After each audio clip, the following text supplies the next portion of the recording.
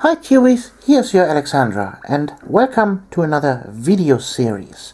In this series, the Painting Fundamentals, I want to help you as a new painter to get a hold on what is essential for painting and how to achieve your goals.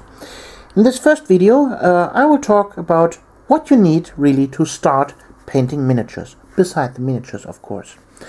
Well, obviously, you will need two things: paints and brushes. So, what kinds of brushes are out there? What should you buy? And, well, let's dive right into it. Let's start with the easiest thing that you could buy. It is a painting starter kit. I recently made a review video about the Warhammer Citadel Paints Essential Kit, and with it they come the starter brush. This is a synthetic brush, quite tiny, and it will last you maybe for the first 2 or 3 miniatures until he is already unusable. Why is that? Because this is a synthetic brush, and synthetic brushes have the tendency to get their tips destroyed by simply bending into a hook until it is not usable anymore. What you really want is real hair brushes.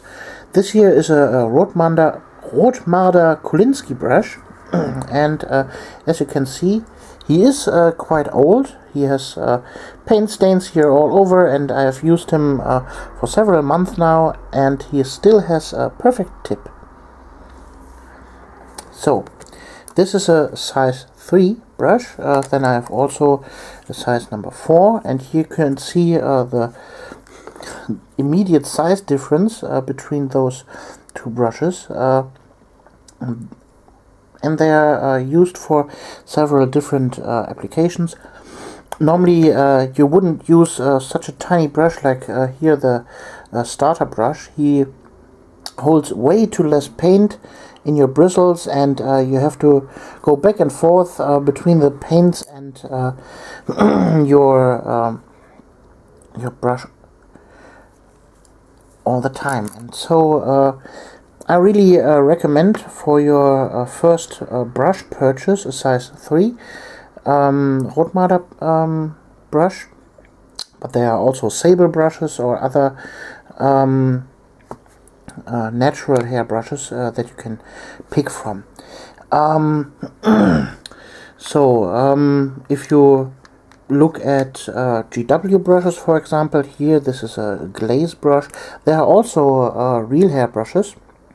This one is also with a nice tip, but he has the same size as the starter brush. This here is, for example, the M Glaze brush. We have here older brushes, the base coat brush from Citadel. He is a little bit bigger. He is about a size 2.5 maybe. So it is always better to get with a little bit bigger brush than normally, because bigger brushes have the tendency to hold the tip of the brush way better than smaller brushes do. And always, when you're not using them, keep the tip. So, then what other brushes are out there? Obviously, you get your dry brushes, for example. Here we have another Citadel. This is a dry brush, and they get beat up pretty soon. So you will run through them quite a lot. But for your first few miniatures, I would suggest a size 3, then a dry brush for your first things, and size 4 or 5 for bigger purposes. Then you need an old beat-up brush that mustn't be an expensive one.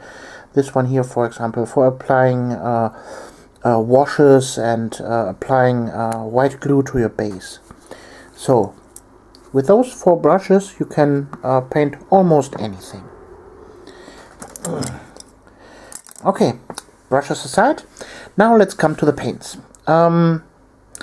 Well, you could start by picking up a starter set from whatever color manufacturer of your choosing. So, for example, we have obviously the Citadel paints from Games Workshop. Then there are, for example, Vallejo paints. Here they have them in game color, and for example here mecha color, this is an airbrush color, or model color. Here, for example, this one here, I have refilled this into a different pot, but this is Vallejo model color. This is a different paint range than the game color.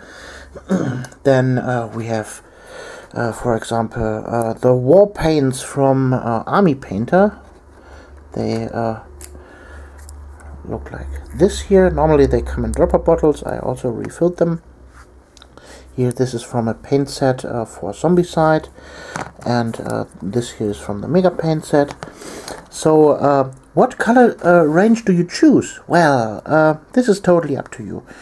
Also you have here Secret Weapon and Scale Color. You see, I have a wide variety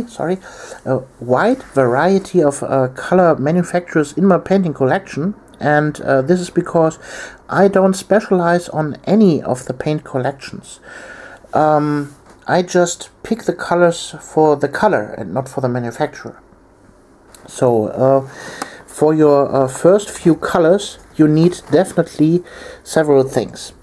First of all, you need the main colors, meaning you need a good red, a pure red, Mohn red, I would say in German, the brightest red that you can find, the purest red. Then you need an ultramarine blue. This is the purest blue you can get. And then you need a sun yellow, like this here, for example. Aerial yellow in Citadel. Those are the three main colors you need. Then you need obviously black and white. So with these 5 colors you could theoretically mix everything. But besides this 5, I would recommend you get a nice green tone, and for that I would suggest a dark green like this here, Angel's Green. Then you need a good brown tone. The one I suggest would be Mournfang Brown, for example, from Games Workshop. Then a nice bright orange. Here, Furgan Orange Fire from Vallejo Paint is a good example for that, but also you could definitely use instead Trollslayer Orange from GW, or maybe Lava Orange from Warpaints. So it's up to you. So an orange, then we need a purple. So Alien Purple, for example, from Warpaints, or Vallejo Model Color Blue Violet. Those are nice purple variants. So let's go with the Warpaint. And what else? So those are the main colors I would say you need for your first paintings. Then you need a silver. I would suggest a mid-tone, for example here Claymore Blade from Warpaints, or something along that line. This is a mid-tone silver tone. Then you need a nice gold tone, for example Vallejo Model Color Gold. Then a nice dark brass tone. Always Warblock Bronze from Citadel is always nice. Yeah, those are the prime colors. With that you can paint almost anything. Obviously you can widen your paint range after that with maybe a gray, a pale green, a dark blue tone. Let's see. Oh, not to forget skin tones. So for a nice skin tone, I would suggest Barbarian Flesh, for example, here from the Warpaints. or for Vallejo, maybe a rosy flesh. What do we have else? What else do we have here from GW? We have Bookman's Glow. Those are all nice flesh tones. You see, the flesh tones are all very different. That's because, well, human flesh tone is different in anyways. So every human has a different flesh tone, and well, you can certainly mix those up with other colors for your special needs. So then you need washes. As the first two washes, I would highly recommend Citadel Nuln Oil as a black wash, and Seraphim Sepia as the second wash. Or if you don't like Seraphim Sepia, you could go with Agrax Earthshade or Reikland Fleshshade. So those three are interchangeable. Go with the one that you like, and there you go. This is the complete paint set that you would need. This is 1, 2, 3, 4, 5, 6, 7, 8, 9, 10, 11, 12, 13, 14, 15 colors, and you're good to go. With those colors, you have, well, your bases settled.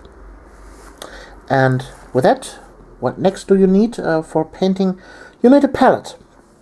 Well, the first thing you could grab is some sheet of plastic, like this here, for example. This is the topper of a box. Here, for example, from a Pringles can. Those will serve you well in the first 2 sessions. Then obviously you could go here for a wet palette. I showed you in my latest painting challenge how to make a wet palette. This is how it looks like. There's a sponge in there. Here you see, sponge with water, then baking paper on top in a nice topper container. This is the container from the GW Static Grass, and well, it closes nice, and voila, you have a wet palette. So, I guess this is enough for this little introduction video.